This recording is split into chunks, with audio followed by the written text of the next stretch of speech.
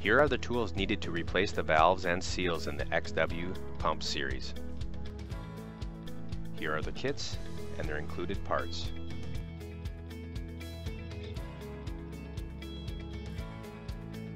To replace the discharge valves and O-rings on this pump, you need to remove the 3 valve caps located at the top of the manifold with a 27mm hex socket. Next, using a pair of needle nose or reverse pliers, remove the valves by grasping the plastic valve cage and pull straight out.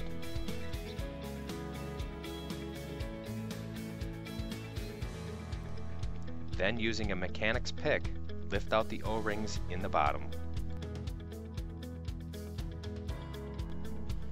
To install the new valves, make sure the O-rings are completely seated in the bottom of the cylinder.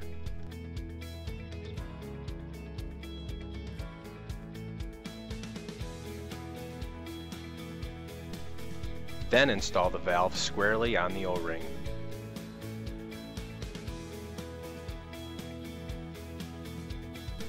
Replace the valve caps and torque to 602 inch-pounds. The 3 inlet valves are the exact same as the 3 discharge valves, but are located on the front of the manifold. To change the seals, start by removing the 8 manifold bolts using an 8mm hex socket.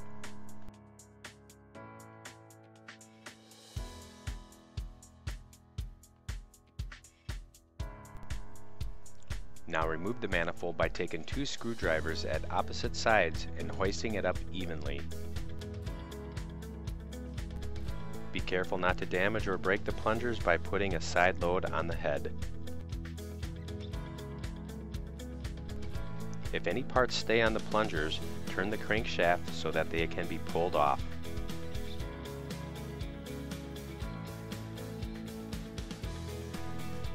Next, remove the rear piston guide using a reversible pliers.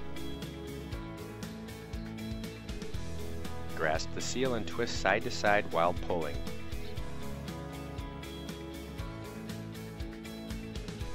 Here's another type of reversible pliers.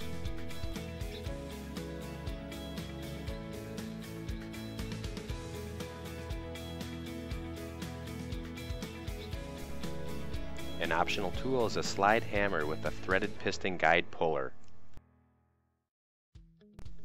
AR sells the threaded extension adapter for the slide hammer.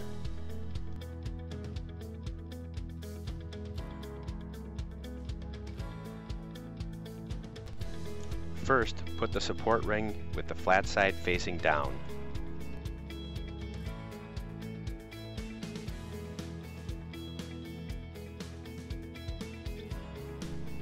Then, the high pressure seal on top of it.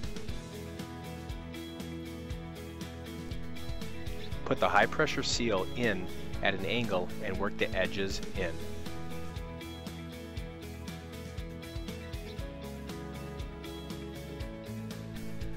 Now insert the front piston guide with the arch side down.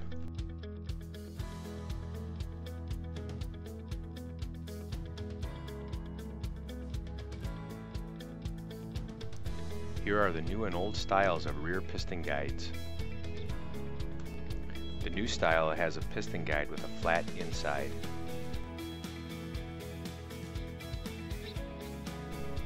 It fits a backup ring and a flat bottomed low pressure seal.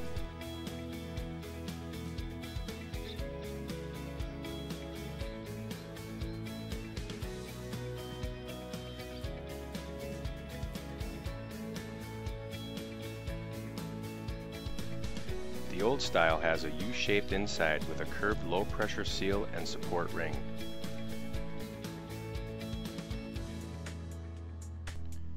You can convert the old style into a new one by buying a retrofit kit. Put your O-rings on and press into the head.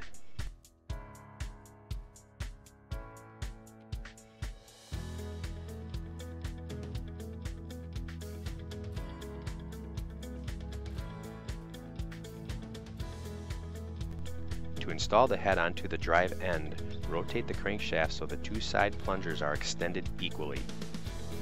Place the manifold onto the plungers and use a soft-faced hammer to tap the head on. Install the head bolts and torque to 442 inch-pounds using an alternating pattern, evenly distributing pressure.